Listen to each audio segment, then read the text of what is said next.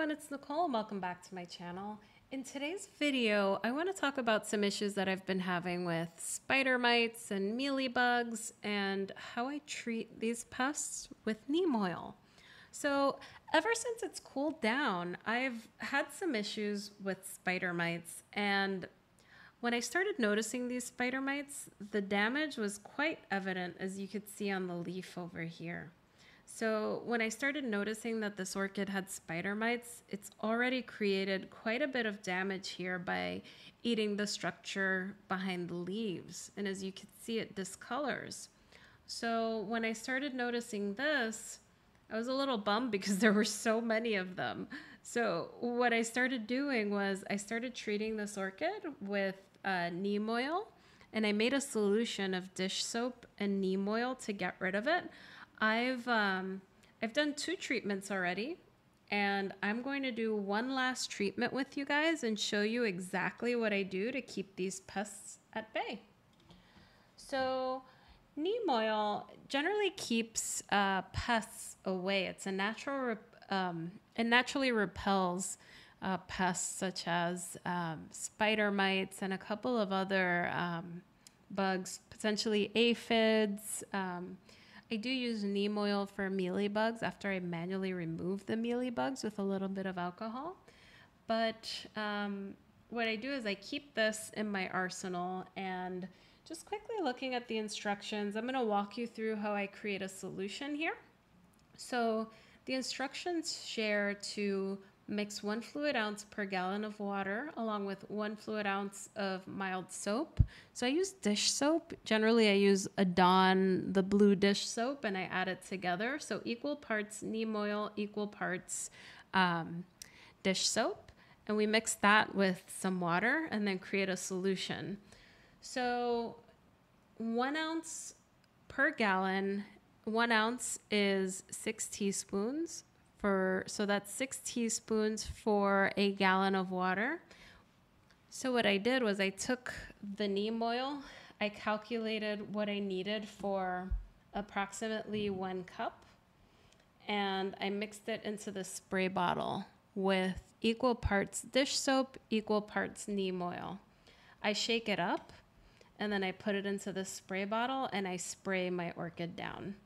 The neem oil repels the insects naturally, and the soap smothers them. So they fall off the orchid and they basically suffocate and go away.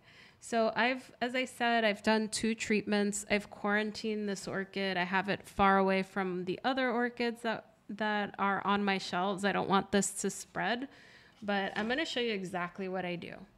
So I took that solution, I pared it down to 1 cup mixture, and you don't want to ever use pure neem oil on a plant, or else it will block the cells that it needs to breathe. So you never want to use pure neem oil on your orchid. But I've made this mix, which is quite diluted, and all I have to do now is spray this orchid down and saturate it. And this is my 3rd treatment. As you can see, the soap is going to basically get rid of any existing pests. I usually do this over my sink, but I want to show you guys on the table just so I could record it. I've had issues with spider mites on my houseplants as well, so this is a mixture that works really well with houseplants. Again, you don't want to use pure neem oil, or else it will basically block the cells that your orchid has for breathing. But I just saturate it down. As you can see, as it's dripping down, it's a little soapy. So any pests that are here are just going to fall right off. And I even get into the medium a little bit. And I'm hoping this is the last treatment I need to give this orchid.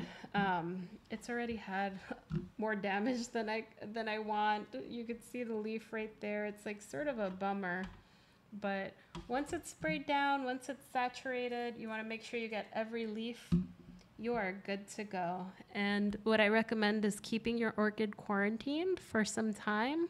You want to make sure if you have spider mites on one plant and you grow on shelves like I do, something like this can spread rapidly across your whole collection. So you want to make sure it's far away. You want to make sure if you're using neem oil, you dilute it as directed.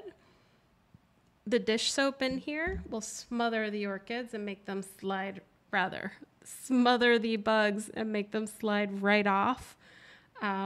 So I look for 3 treatments generally. After the second treatment, I haven't seen the spider mites come back, but this is a preventative measure.